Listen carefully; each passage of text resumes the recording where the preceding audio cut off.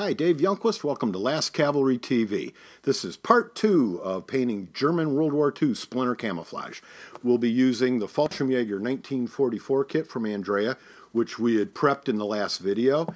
Reference the German Camouflages book, also from Andrea. And, of course, I'll be using the Splinter Camo paint set. Let's just jump right in. So I've spent quite a bit of time practicing for this video, so you can see I got quite a bit done, but there is going to be a patch on the back that we're going to demonstrate today. It just takes a lot of time, a lot of patience, and really just study, the camouflage pattern.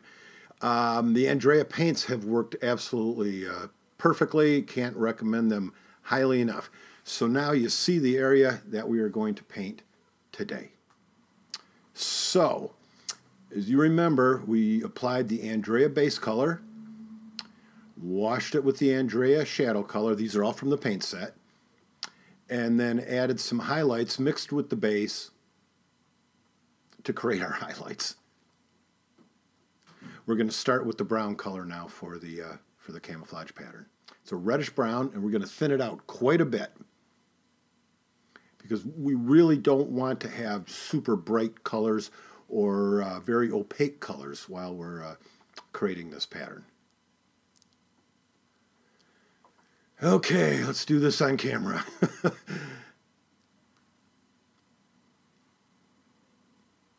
So you can see the paint is very thin.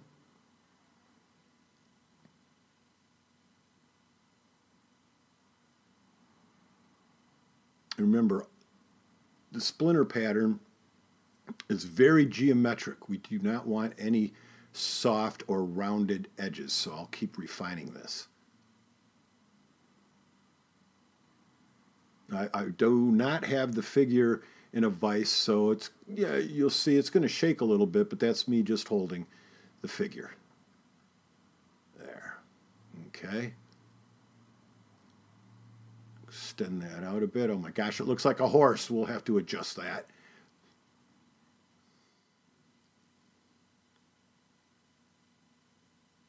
Okay, let's change the shape a bit more.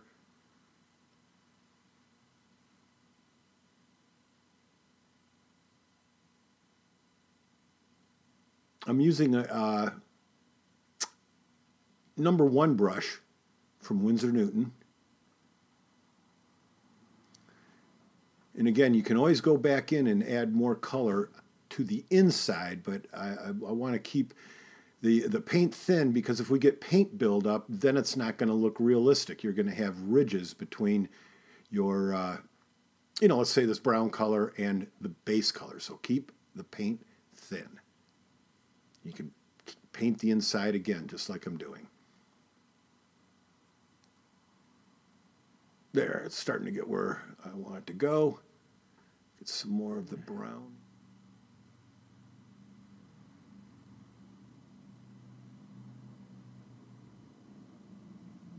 There. A little bit more on the inside. And go up into the shoulder area. Now, because I'm painting on camera, it's kind of a tough angle for me, but I'll do some touch-ups if necessary off camera.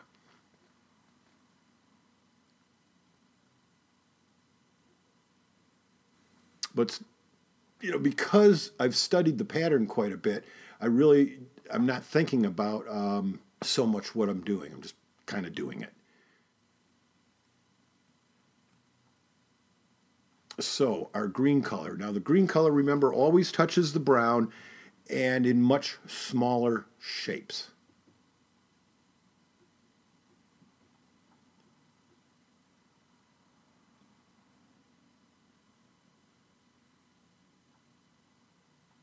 There you go. And if you slop up a little bit, it's okay. Painting any kind of camouflage pattern is really a matter of just back and forth, just, trying to get it right. Make a mistake, no big deal. Just paint over it, wipe it out, whatever you have to do. There. Keep a lot of open space of the base color. green there. But you'll also notice that the green blotches are much smaller, let's say, in area than the brown. Oh, I'm gonna have to tighten that brush up. There we go. Okay.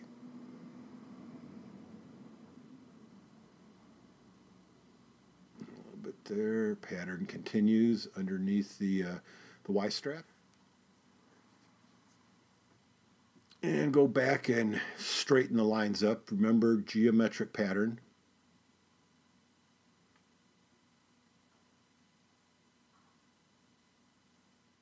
Okay, just a bit more green.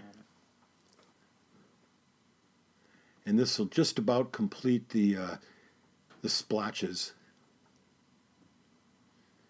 And coming up, well, yes, I forgot.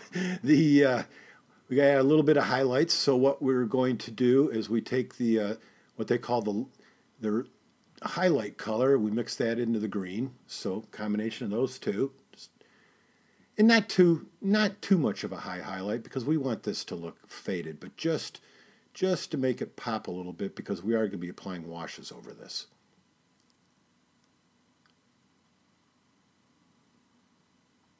Again, always remember to apply the highlights to the camo colors where a highlight would naturally occur if the sun was at 12 o'clock in this particular example.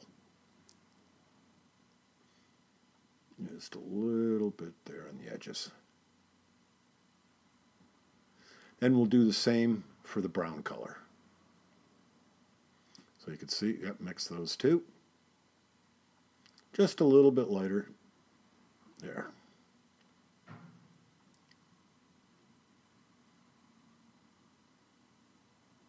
And you notice I'm not applying a lot of it, just enough to, a little bit of contrast. There.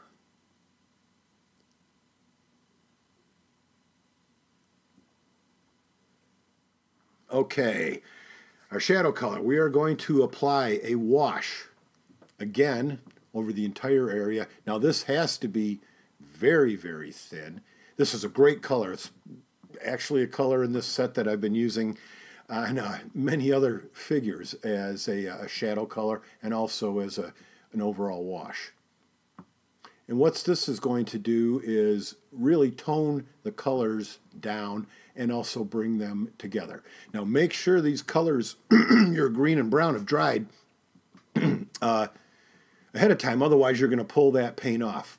I just jumped off camera for a minute and hit it with the hairdryer. Now I'm using another brush. It's an inexpensive brush just to get rid of some of the excess. And we're back to our original brush just to pull those shadow colors down into the shadow areas. Back to our nylon brush. It's just a Da Vinci, it's a $3-4 brush. And then back and forth, so pulling that shadow wash down, into all the crevices.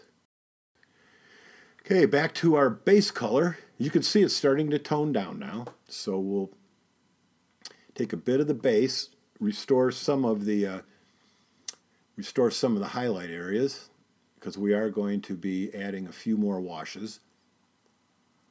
We just want these areas to pop a little bit more. Yeah, right up in there. Again, spot where light would be hitting. There.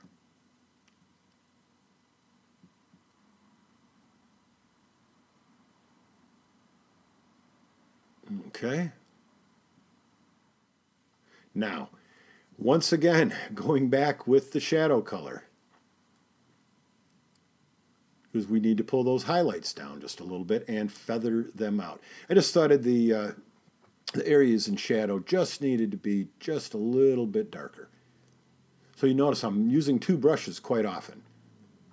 One to lay the wash in and one to feather it out. Now, the dreaded splinters. This is what has taken all the time between the last video and this video.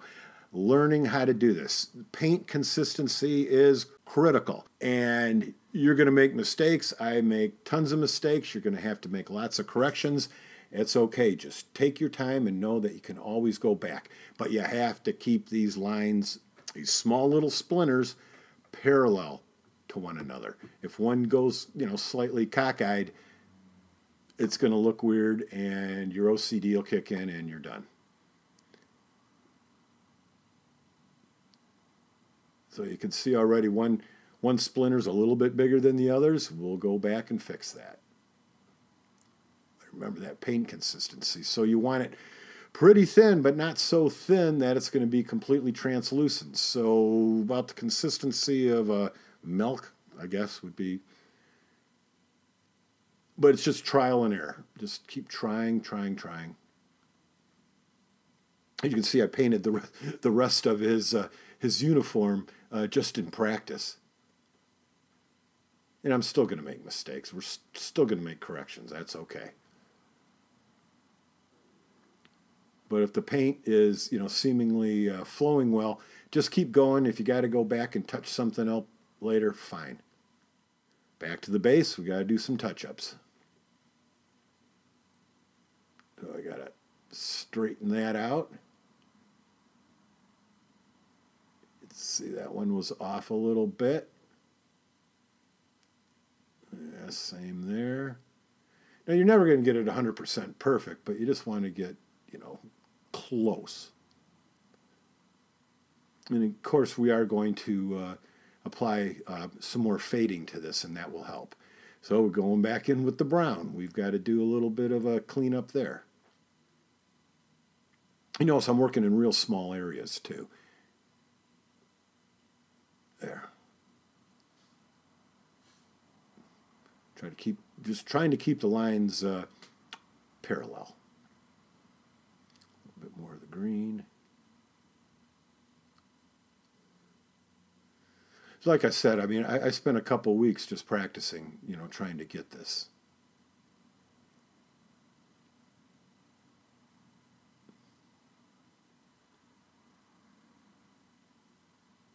And then we go back in with the splinter.